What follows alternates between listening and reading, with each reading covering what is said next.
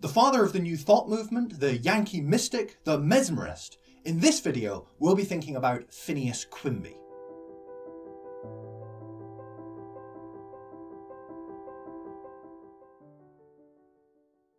Welcome to the Pneumanosophy Academy. My name is Lewis. If this is your first time here and you have an interest in Western esotericism, exploring the imaginal and the path of the mystic, then do join us by subscribing and clicking the bell so you don't miss anything. Our story begins in 19th century America. Phineas Quimby was born in New Hampshire, but lived most of his life in Belfast, Maine, where he worked as a clockmaker and ultimately, as we will come to see, as a spiritual healer. From an early age, Quimby suffered from tuberculosis. Tuberculosis was an infectious, very common disease in the 19th century, one of the biggest killers. It was so widespread because of factory pollution and the increasing density of population in urban areas. And there was no cure. The symptoms could only be managed. 19th century doctors sought to do this with cod liver oil, opium, or calomel. It was calomel, a popular substance consisting of mercury and chlorine, which was prescribed to and consumed by Quimby in great quantities. The quantities were so great that Quimby began to suffer from mercury poisoning symptoms, and his teeth began to rot and fall out. In his early 30s, he was a desperate man. A man in pain, a man disillusioned with the countless doctors who were overprescribing him drugs that were propelling him towards an early grave.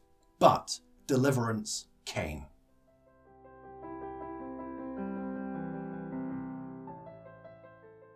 A friend had suggested to him the ancient practice of vigorous horseback riding to improve his health. Feeling too sick, however, to attempt such a feat, he opted for the next best thing, riding in his carriage. At first, he found himself so weak that he struggled to even raise up his whip to drive the horse on. But excitement overcame him. He drove his horse fast, up and down, and when he did eventually re-stable his horse, he felt invigorated and strong. And this began for Quimby a period of self-exploration and self-experimentation. One thing was for sure, his doctors did not have the answer. Meanwhile, on the other side of the Atlantic, there was a fad that had taken Europe by storm. Mesmerism. A therapeutic system that had been developed by the German physician Franz Anton Mesmer.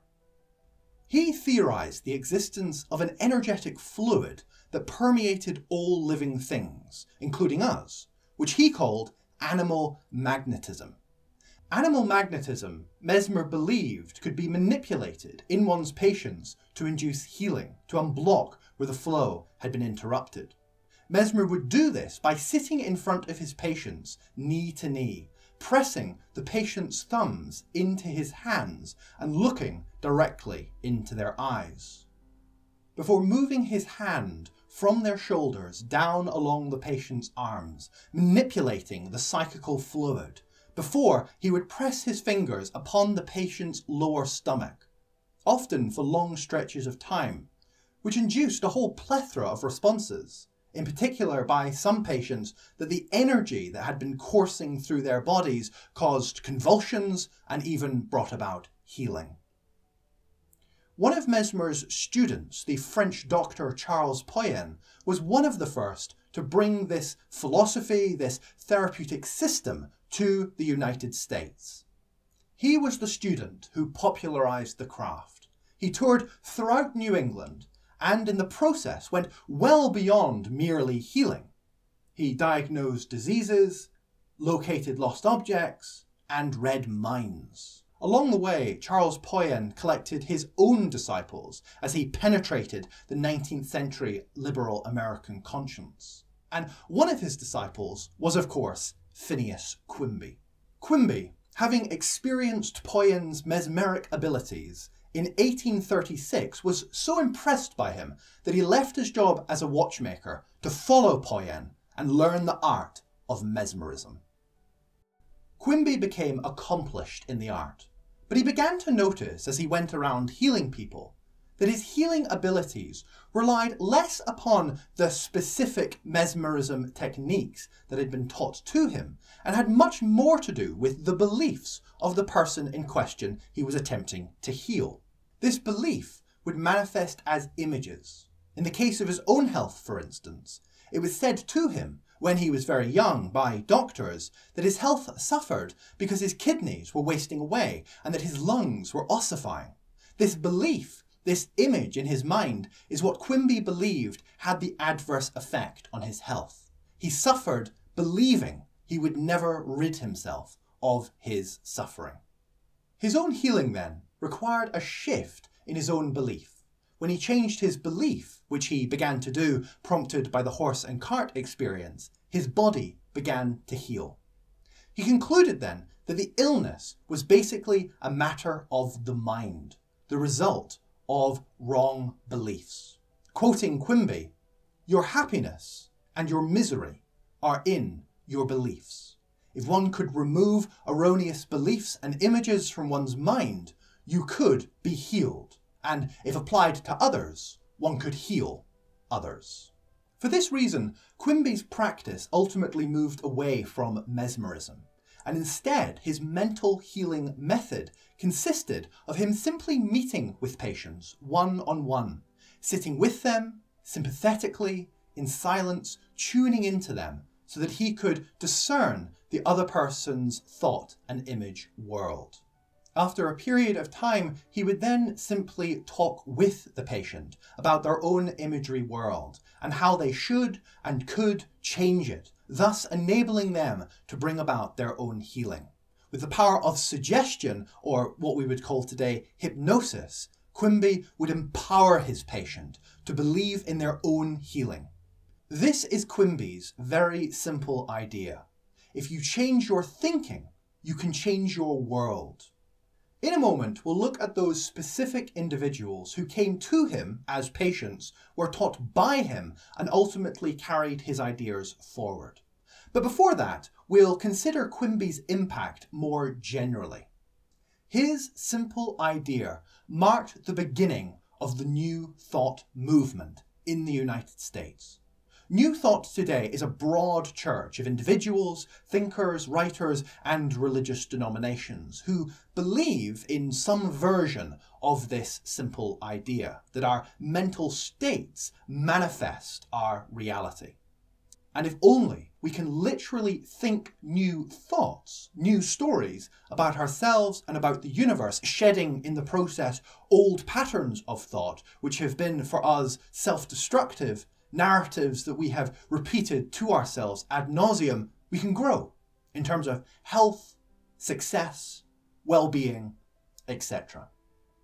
The impact of this idea on Western culture explicitly and implicitly cannot be overstated. It is everywhere. You find it in the self-help industry, you find it in politics, in business management, in education, in religion, both at the liberal and conservative end of things. And even if you have never heard of New Thought or Phineas Quimby, you've almost certainly encountered his idea. Question for the comment section below: where have you encountered this mental states manifests your reality idea? As per those individuals then who came to him for healing and subsequently carried his ideas forward, the two most notable were Warren Felt Evans and Mary Baker Eddy.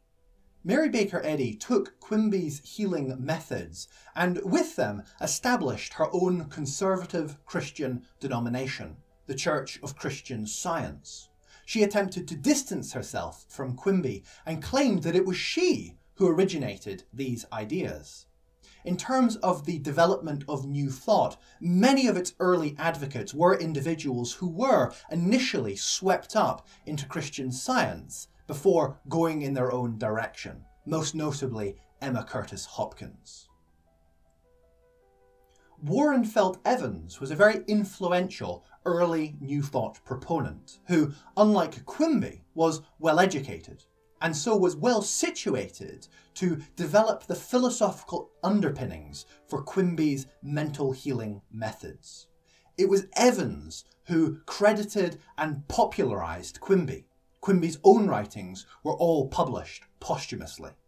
Warrenfelt Evans started as a Methodist minister, but in his 40s he discovered both Phineas Quimby, whom he went to for healing, and the writings of Emanuel Swedenborg, the Swedish mystic, thus setting him upon this new dual vocation of being both a minister of the Swedenborgian church and a practitioner, advocate of Quimby's mental healing methods. If you would like to continue exploring with me Western esotericism, the imaginal and the path of the mystic, then start now by subscribing and clicking that bell so you don't miss anything. Thanks for watching, and I'll see you next time.